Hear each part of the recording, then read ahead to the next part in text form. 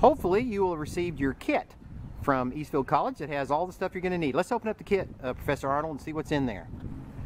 All right, we've got a collecting cup. Okay, we have a vial of peanut butter. We have an alcohol jar, shipping jar, got alcohol in it. We have a Ziploc bag. We have a paintbrush. We have some popsicle sticks. And we have a data sheet. And it's all you need to do the collecting. Alright, so Professor Arnold is now going to show you how to put peanut butter on a stick. It's actually quite simple. Stick your finger in the peanut butter, and you're going to smear a very thin layer of peanut butter on both sides of the stick. Be sure and get both sides. And don't use too much, because we don't want it to fall off the stick. And you think, well, that's not much peanut butter. But you know what? If you're an ant, that's a lot of peanut butter. Now you've got it baited, you just find a place to put it. Once you put your popsicle sticks in place, you want to wait at least 1 hour before you go out to collect ants. Now, it doesn't have to be exactly an hour. If it needs to be 2 hours or 3 hours, that's fine too. So now it's been an hour, so we're going to collect the ants. So get your collecting cup and your shipping jar, which contains alcohol. So take the top off the collecting cup. You won't need it for a while. And pour all the alcohol from the shipping jar into the collecting cup. This will kill the ants and preserve them so you can ship them back to the lab. Here's one of the sticks that was under the tree, and you can see there's ants all over it. You want to point those out, Professor? Okay, so he's going to go ahead and collect those now. Cool. And there's another stick also under the tree. Right there.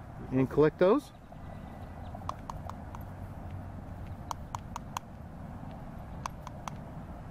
Cool. The beauty of the stick method is that you can't be bitten by the ants. When you pull the stick up off the ground, you tap it quickly. They're only interested in the peanut butter. They're not on the upper part of the stick.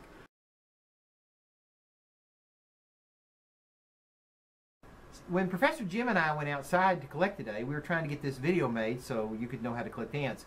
But it was not exactly a good day for collecting ants. We suggest that you pick a warm and sunny day. The ants will be very, very active. We took a chance. It was in the mid-60s here and it was cloudy. But let me show you what we got. We were pretty pleased with what happened here, weren't we, Jim? Absolutely. Yeah, okay, so let me show you. This is actually a live image on the microscope here. And what you'll notice is that we've got a bunch of these black ants here. Their name is actually little black ant. But we found an ant that we didn't expect at all. We don't know what this one is. We're going to have to figure that out. These little orange guys. Now, those are really, really tiny ants. Let me show you some fire ants over here on the side, and you can compare the size. Look at those guys right there. And I'm going to go ahead and zoom in on this some, so you can get a look at what we're talking about here. It's really kind of amazing. So these big guys here are fire ants. You notice they've got the two bumps on their back, the dark, this is called a gaster, and the red body. Then you've got these little guys here, which are actually called little black ants. And then we've got these little orange guys we're going to have to find again. So even though this wasn't a great day for collecting ants, we still found a bunch of ants. Okay, when you're ready to return the ants to us, you're going to put them in your shipping container here, your shipping jar, from your collecting jar. To do that, you're going to make a funnel. Take an ordinary sheet of paper, fold it into quarters, take the end down here and tear it off. Open up one piece on one side, 3 on the other, and you have a perfect funnel. Put the funnel in the shipping jar, swirl the contents of the collecting vial, and dump it in quickly.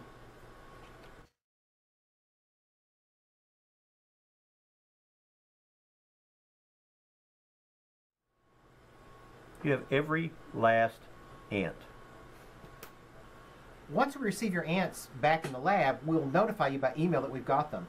Then we'll put our students to work to identify these. And as soon as we identify them, we'll notify you again. And we'll also send you some pictures that we make here in the lab of some of the ants that we identified, that you collected for us. We appreciate your help on this project. It's such a big job that we can't do it without you. If you'd like to continue doing this, we'd be delighted to have you help us. Now, it's real simple to do this. All you need is some peanut butter, some popsicle sticks, and you can use the ones that you already have. Just take a paper towel and wipe the peanut butter off of them. And the alcohol is nothing special. It's just good old rubbing alcohol. And again, just ship the ants to us and we'll do the same thing again. From the Eastfield College Ant Lab, this is Professor Murry Gans and Professor Jim Arnold. Thanks for your help.